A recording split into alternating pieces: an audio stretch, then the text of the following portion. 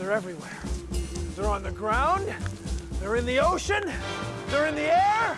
There are trillions of them. And they've all got no spine! Bill Nye the Science Guy. Bill Nye the Science Guy. Bill Nye the Science Guy. Science rules. Bill Nye the Science Guy. Inertia is a property of matter. Bill Nye the Science Guy. T minus 7 seconds.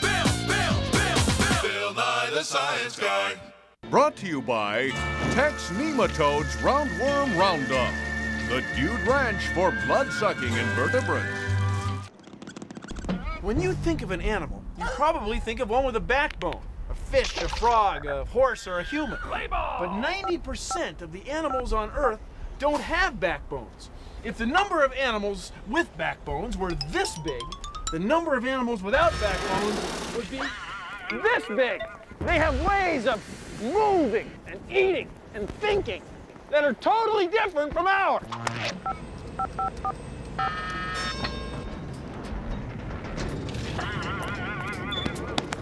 They're called invertebrates.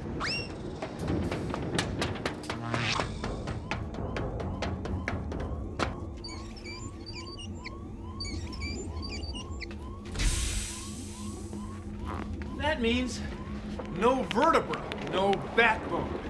Now, most of the animals in the world don't have a backbone. And without them, there wouldn't be any of us backboners around. Now, take a look at this.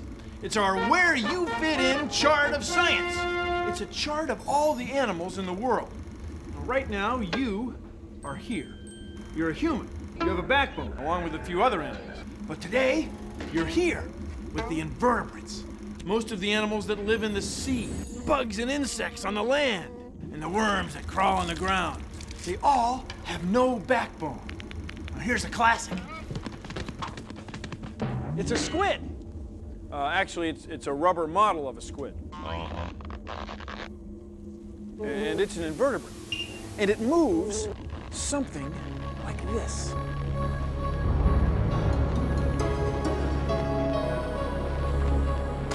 It doesn't have a backbone. Now, if it had a backbone,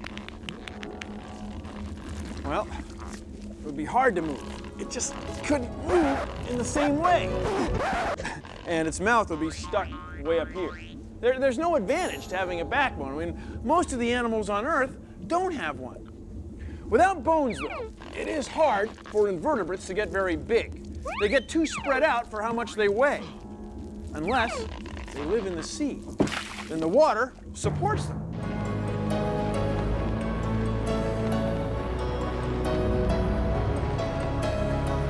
That's why some of the very largest animals on Earth live deep in the ocean. From high in the mountains to deep in the sea, invertebrates are everywhere.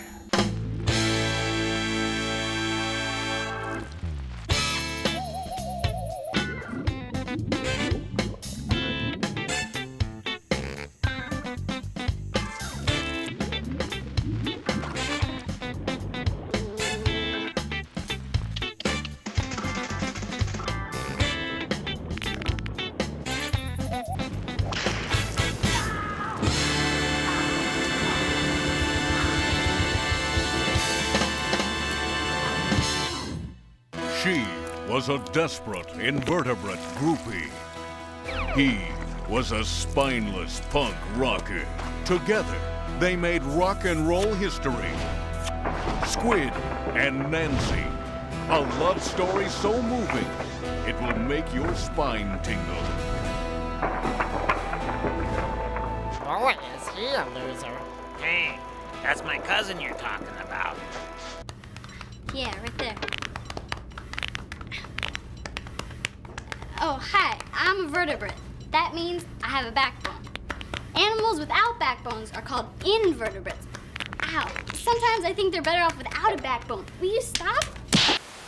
This pond is teeming with invertebrates.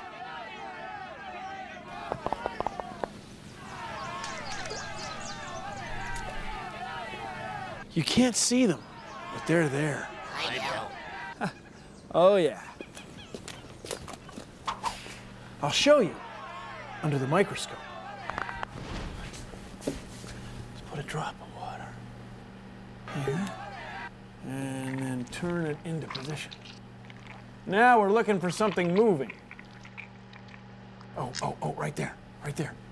Do you see it? Do you see? Hi, This is a water flea, or Daphnia. And look, she's got eggs inside. Pretty soon there'll be lots more Daphnias. She's an invertebrate. And that's just in one tiny drop of pond water. Think of the zillions of invertebrates and the zillions of drops of pond water all over the world. There's way more invertebrates than there are of us. And that's a good thing. We need them.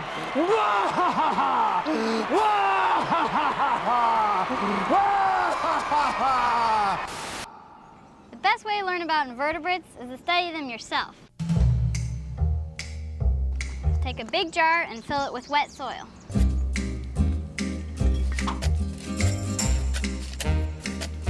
But the dirt shouldn't be too wet or packed too tight. Pour a little bit of brown sugar on the top so your worms have something to eat. Then wrap some black paper around the jar. You know, because worms like their privacy. Now you add about a dozen worms. Cute. You can collect earthworms outside after it rains, or you just dig up some dirt and find them squirming around.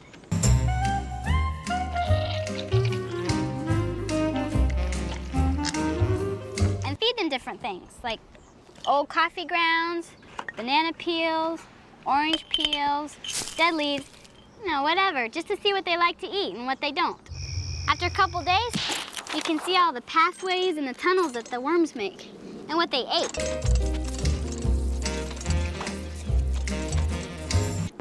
But you have to let them go back into the ground after a few weeks.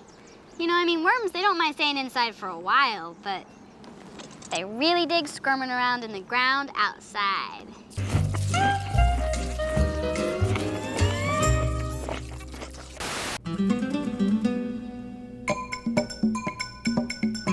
Butterflies are what? Insects. And insects are what? Invertebrates. That's right, every insect is an invertebrate. Just because you're an invertebrate doesn't mean you're not pretty. You know, you might think of worms, slimy little protozoans. No, but butterflies are beautiful. And they've got no backbone. And if I sit like this too long, I'm not going to have a backbone either.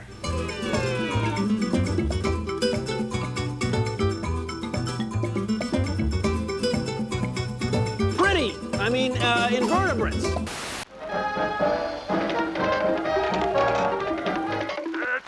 All right, listen up, you spineless creatures. Are you aware that you outnumber the others by about 30 to 1? Can live just about anywhere, move in highly specialized ways. Oh, what if most of you are slimy and don't have a backbone? Invertebrates, you're supposed to be spineless. Now you there and you show them who rules the world.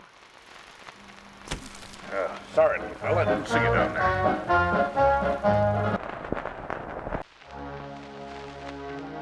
You are now witnessing a crab molt.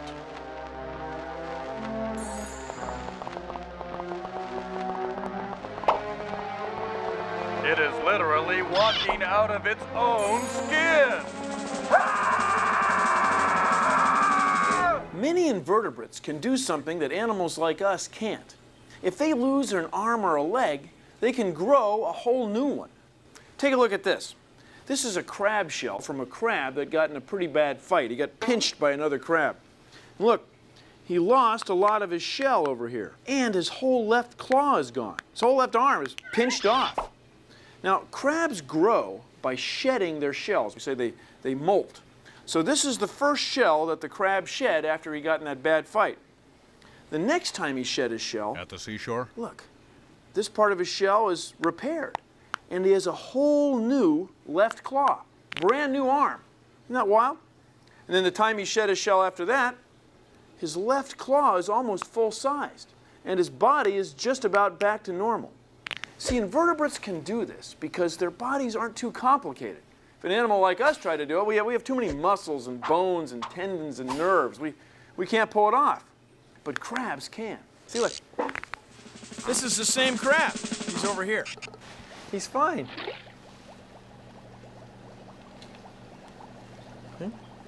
Strong swimmer. He's an invertebrate. He can regenerate parts of his body. Can't you? See, he's fine. I sure am, Bill.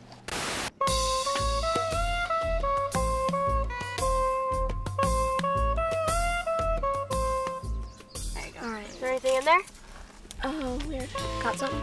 There's some caterpillars. All right. This is a camel cricket, and it is nocturnal.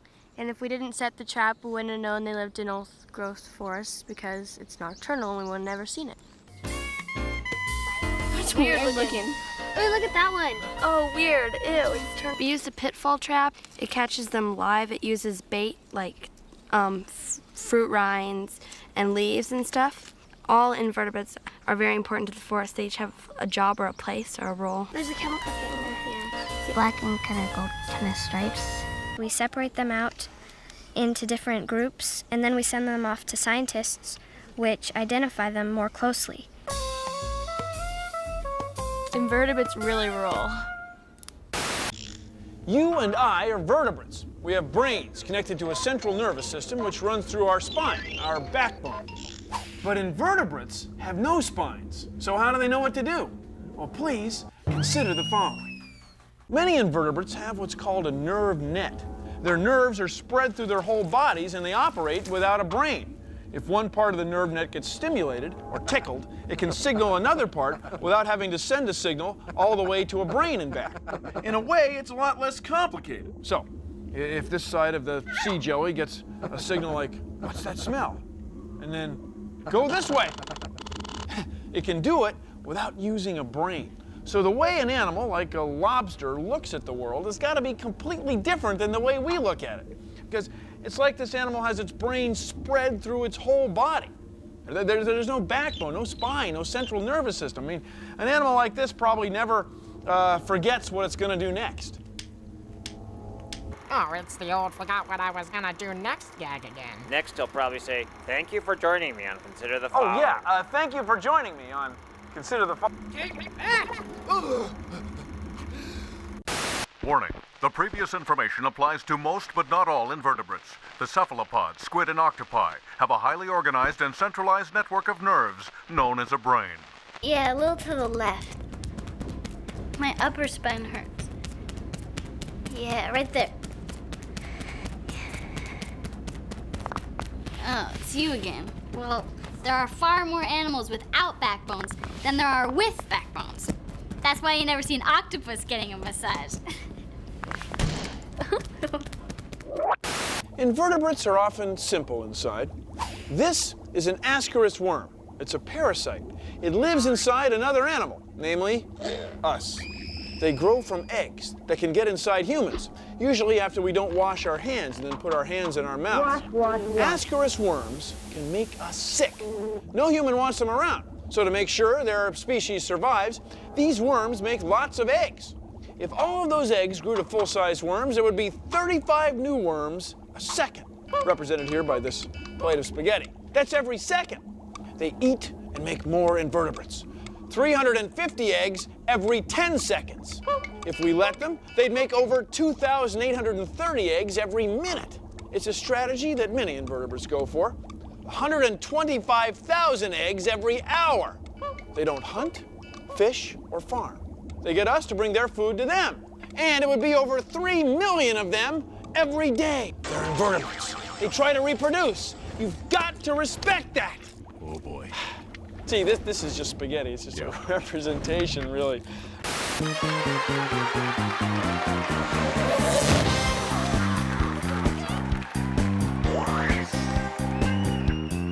Welcome to Club Invertebrate, where we dance like we have no backbone. Woo! I'm Suzanne, and this is your DJ, Bill Nye the Science Guy. We're gonna start things out by taking it back, way back into time to the primordial ooze, where the invertebrates got their start in a little club called the Shallow Sea. 7 vertebrates crawl. Some invertebrates wriggle. 7 vertebrates swim.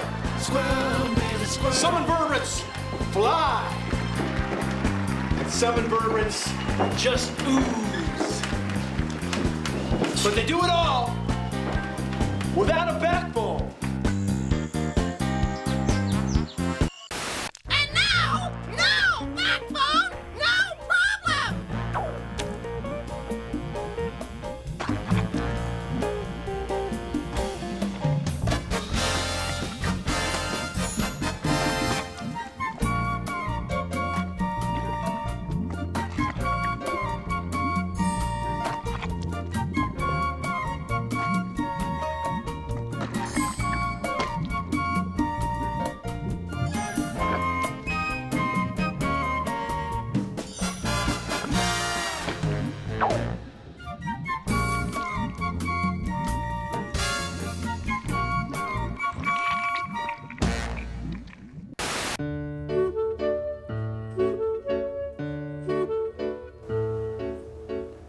These are jellies, sea jellies, jellyfish.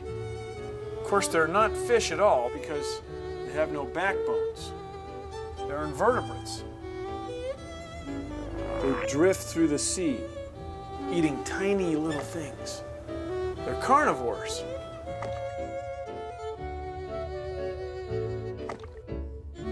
You might think that an animal like this would be easy to catch and eat.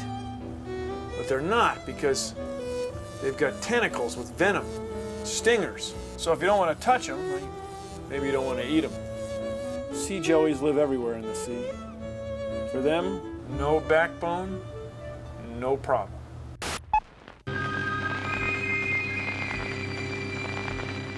Well, look, of course the movie stunk. The director's a dung beetle. Just a second, I'm gonna lose this guy. I gotta go. Yeah, my tapeworm is here. Hey, T-worm man, how you doing? Don't the buzz on you, okay? People find you disgusting. Say you live in their intestines, absorbing their food. Well, you know what I say? I say, hey people, lose weight the easy way with the tapeworm diet.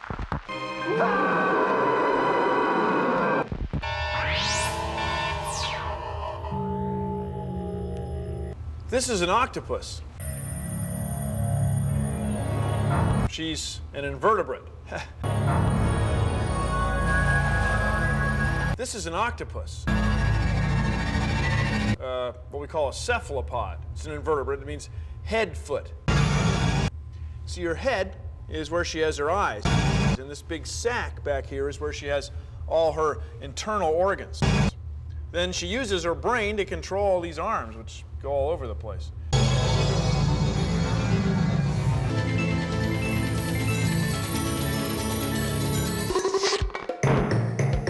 Get a long balloon like this one and fill it about halfway with water.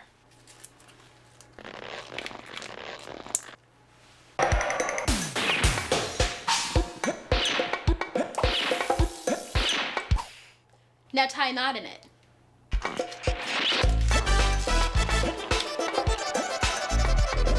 See, a balloon is just like an invertebrate. It doesn't have a backbone. So if I hold it like this, it folds in the middle. It loses its shape and it can't support its own weight. But look, when you put it in the water, it straightens out. The water supports it. That's why the world's largest invertebrates, like octopi and giant squid, live in the sea, because the water supports them. But don't take my word for it. Try it. So come on, everybody! Do the invertebrate!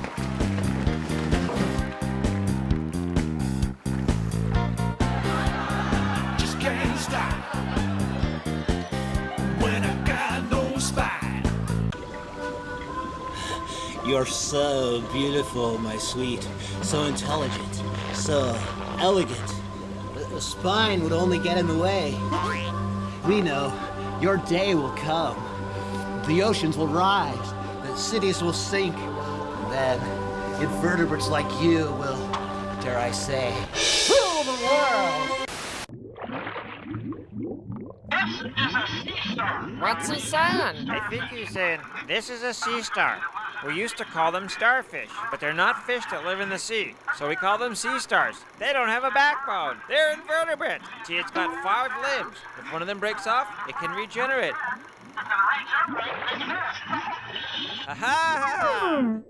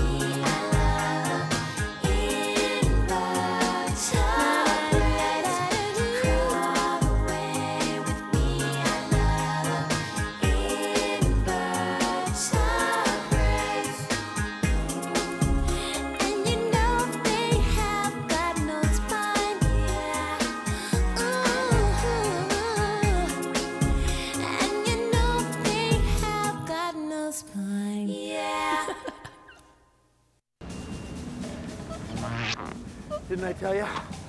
Invertebrates are everywhere. That's our show. Thanks for watching. If you'll excuse me, I've got some exoskeleton compliance coefficients to calculate. See ya! Produced in association with the National Science Foundation. This is a hermit crab. It lives on the sea floor, eating things, eating all kinds of stuff. Maybe not the same kind of stuff that you and I would eat, but it's down there doing its job, eating away. Now, it's an invertebrate. There's a lot of invertebrates that do this kind of job, okay? There's a lot of invertebrates all over the world eating dead stuff.